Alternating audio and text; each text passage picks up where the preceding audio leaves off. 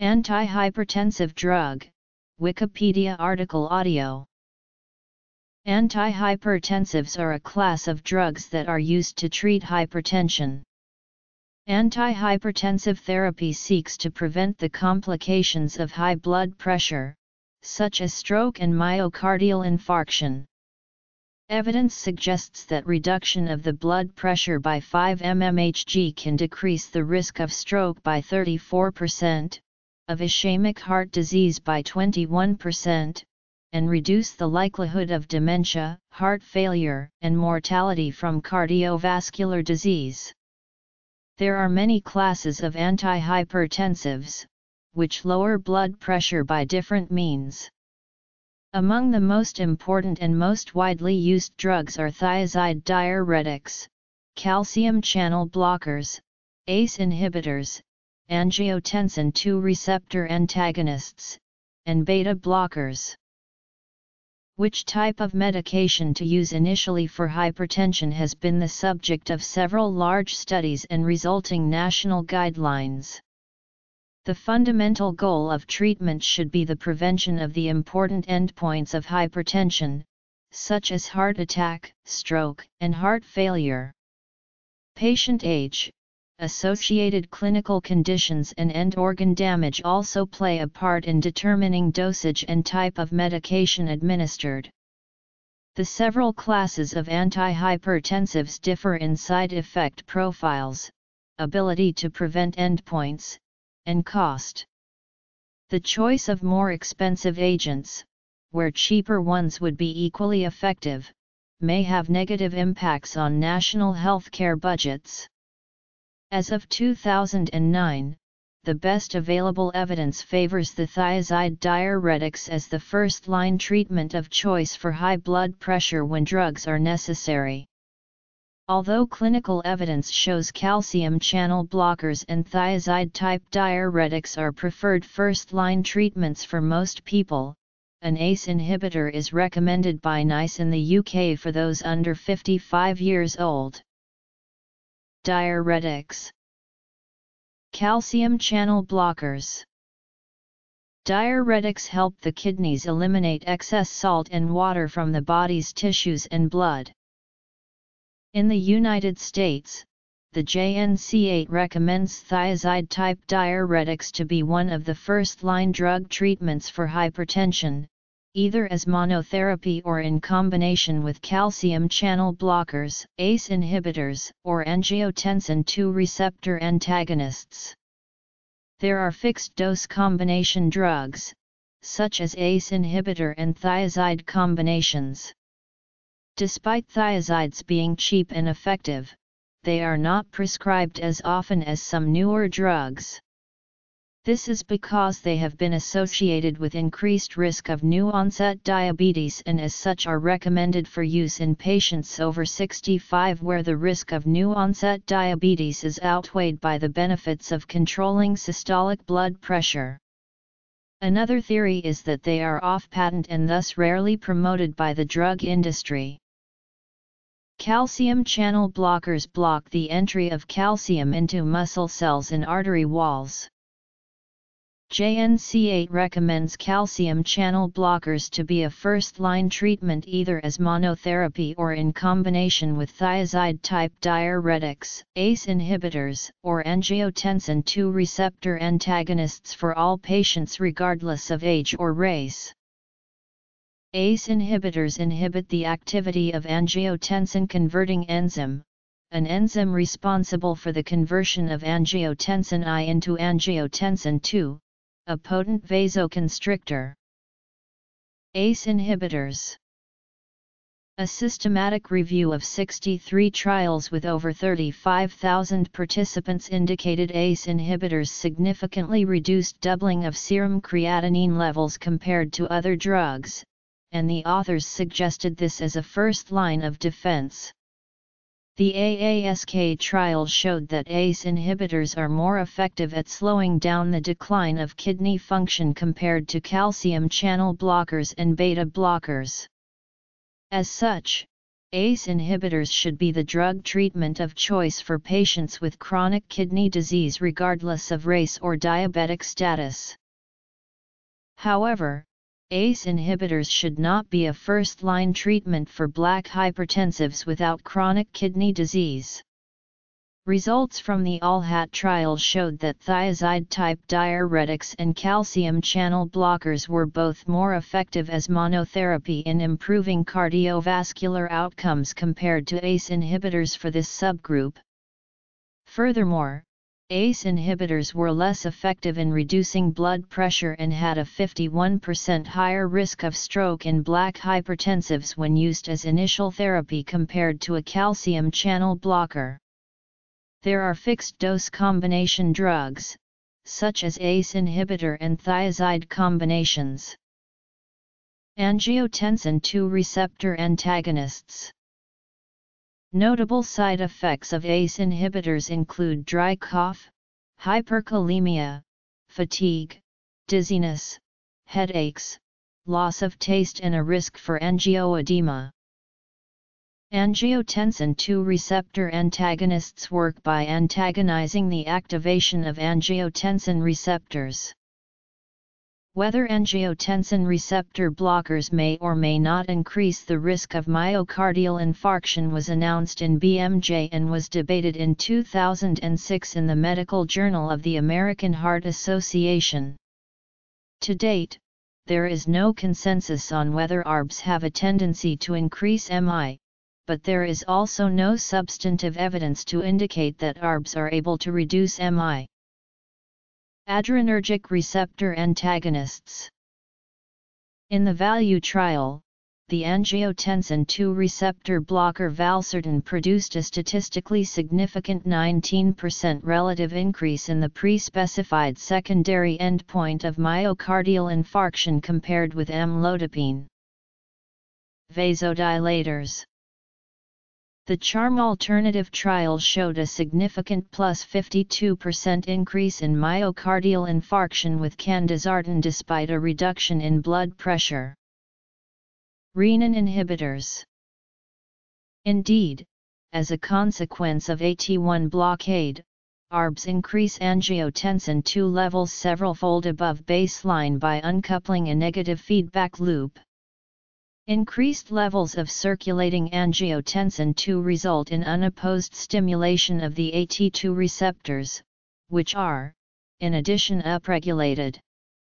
Unfortunately, recent data suggest that AT2 receptor stimulation may be less beneficial than previously proposed and may even be harmful under certain circumstances through mediation of growth promotion, fibrosis, and hypertrophy, as well as protherogenic and pro-inflammatory effects. Although beta blockers lower blood pressure, they do not have a positive benefit on endpoints as some other antihypertensives. In particular, beta blockers are no longer recommended as first-line treatment due to relative adverse risk of stroke and new onset of type 2 diabetes when compared to other medications, while certain specific beta blockers such as atenolol appear to be less useful in overall treatment of hypertension than several other agents. A systematic review of 63 trials with over 35,000 participants indicated beta blockers increased the risk of mortality, compared to other antihypertensive therapies. They do, however, have an important role in the prevention of heart attacks in people who have already had a heart attack.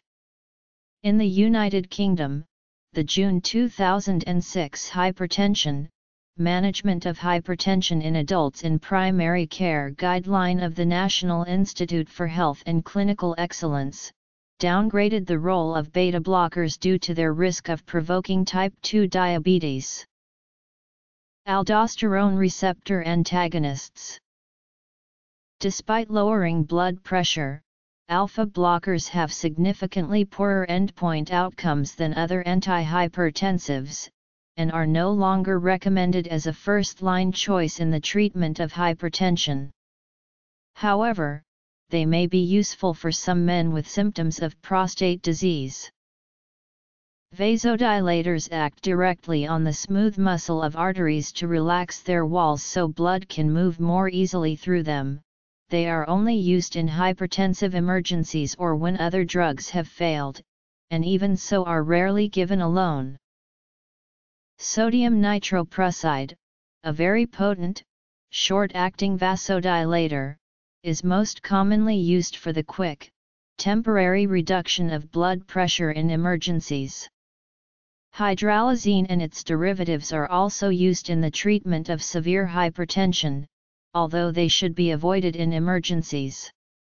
They are no longer indicated as first-line therapy for high blood pressure due to side effects and safety concerns, but hydralazine remains a drug of choice in gestational hypertension.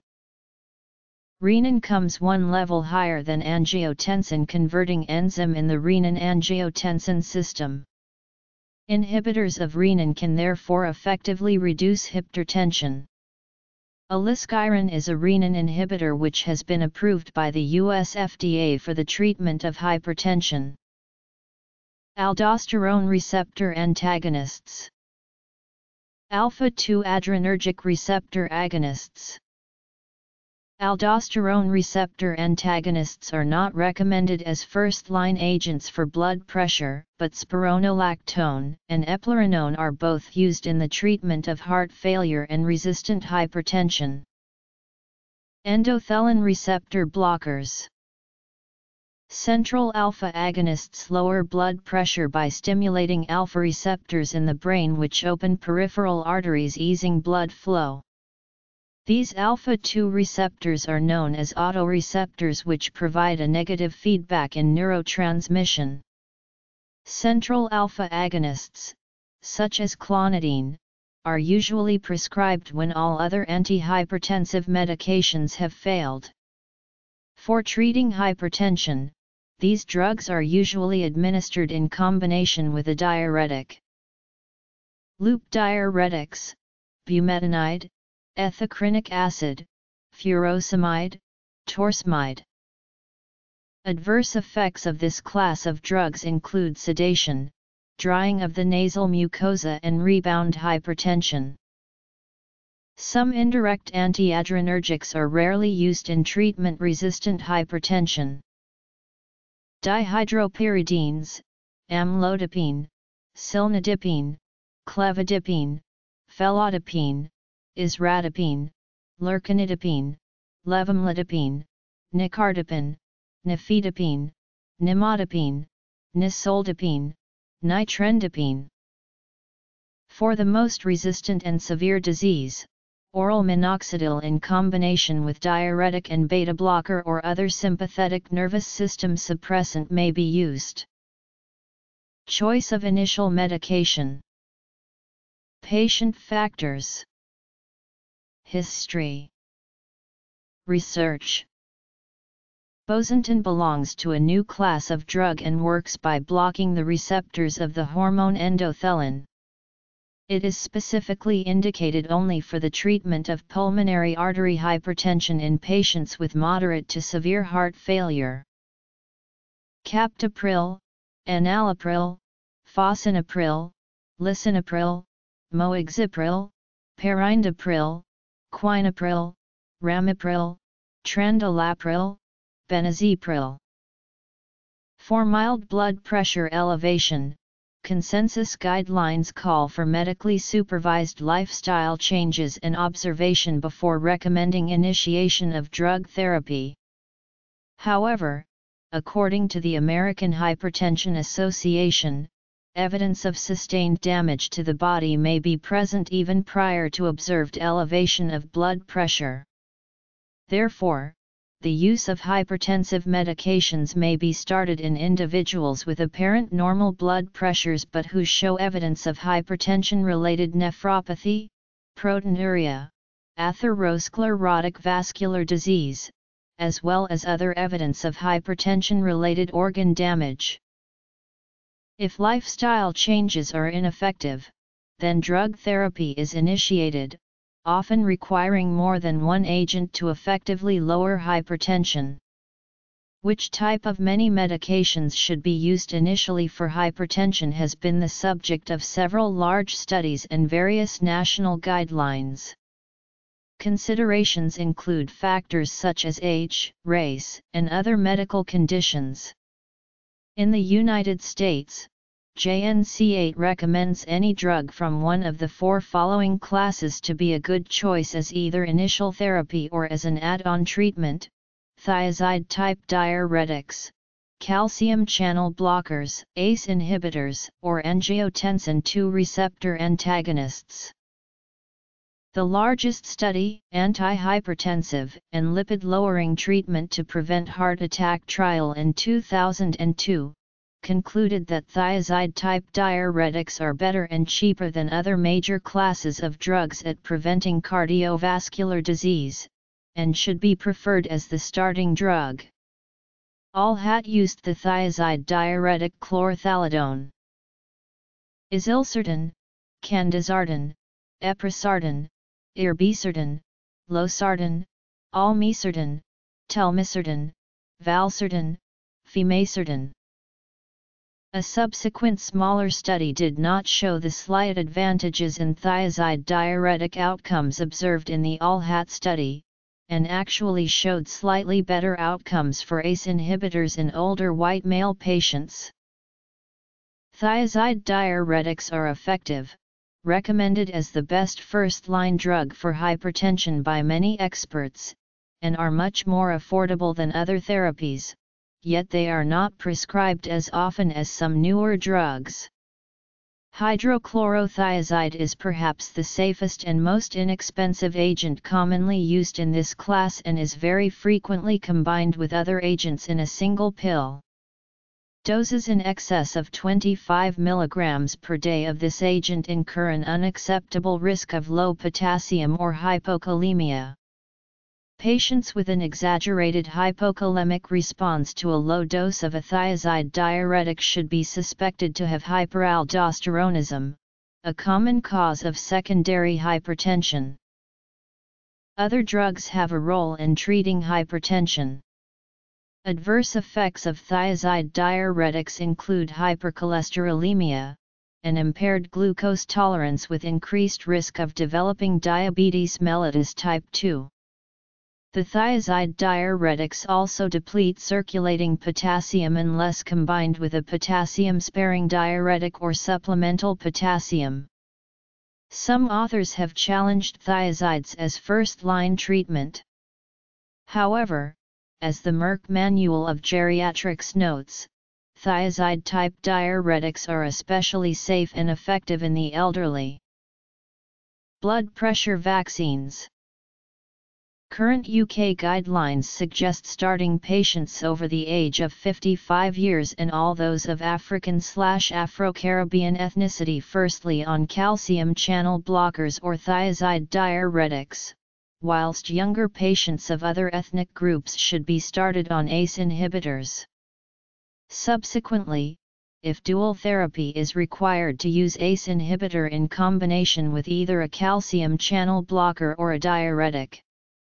Triple therapy is then of all three groups, and should the need arise then to add in a fourth agent, to consider either a further diuretic, an alpha blocker, or a beta blocker. Prior to the demotion of beta blockers as first-line agents, the UK sequence of combination therapy used the first letter of the drug classes and was known as the ABCD rule. The choice between the drugs is to a large degree determined by the characteristics of the patient being prescribed for, the drug's side effects, and cost. Most drugs have other uses. Sometimes the presence of other symptoms can warrant the use of one particular antihypertensive. Examples include: the JNC8 guidelines indicate reasons to choose one drug over the others for certain individual patients. The first known instance of an effective antihypertensive treatment was in 1947 using pentoquine, an antimalarial. Chlorothiazide was discovered in 1957.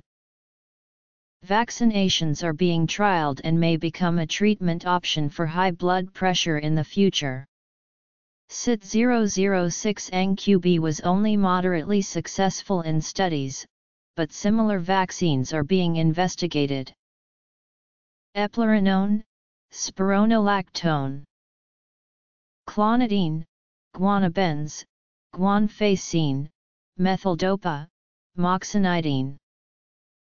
Guanethidine replaces norepinephrine in vesicles, decreasing its tonic release. Mecamylamine, antinicotinic and ganglion blocker. Reserpine, indirect via irreversible VMAT inhibition. Age can affect the choice of medications. Current UK guidelines suggest starting patients over the age of 55 years first on calcium channel blockers or thiazide diuretics. Anxiety may be improved with the use of beta blockers. Asthmatics have been reported to have worsening symptoms when using beta blockers. Benign prostatic hyperplasia may be improved with the use of an alpha blocker. Chronic kidney disease. ACE inhibitors or ARBs should be included in the treatment plan to improve kidney outcomes regardless of race or diabetic status. Diabetes mellitus. The ACE inhibitors and angiotensin receptor blockers have been shown to prevent the kidney and retinal complications of diabetes mellitus. Gout may be worsened by thiazide diuretics, while losartan reduces serum urate. Kidney stones may be improved with the use of thiazide-type diuretics. Heart block. Beta blockers and non-dihydropyridine calcium channel blockers should not be used in patients with heart block greater than first degree. JNCA does not recommend beta blockers as initial therapy for hypertension. Heart failure may be worsened with non-dihydropyridine calcium channel blockers, the alpha blocker doxazosin, and the alpha-2 agonists moxonidine and clonidine. On the other hand, beta blockers, diuretics, ACE inhibitors, angiotensin receptor blockers, and aldosterone receptor antagonists have been shown to improve outcome. Pregnancy. Although alpha-methyldopa is generally regarded as a first-line agent, labetalol and metoprolol are also acceptable. Atenolol has been associated with intrauterine growth retardation, as well as decreased placental growth and weight when prescribed during pregnancy. ACE inhibitors and angiotensin II receptor blockers are contraindicated in women who are or who intend to become pregnant. Race. JNC8 guidelines particularly point out that when used as monotherapy, thiazide diuretics and calcium channel blockers have been found to be more effective in reducing blood pressure in black hypertensives than beta blockers. ACE inhibitors, or ARBs, tremor may warrant the use of beta blockers.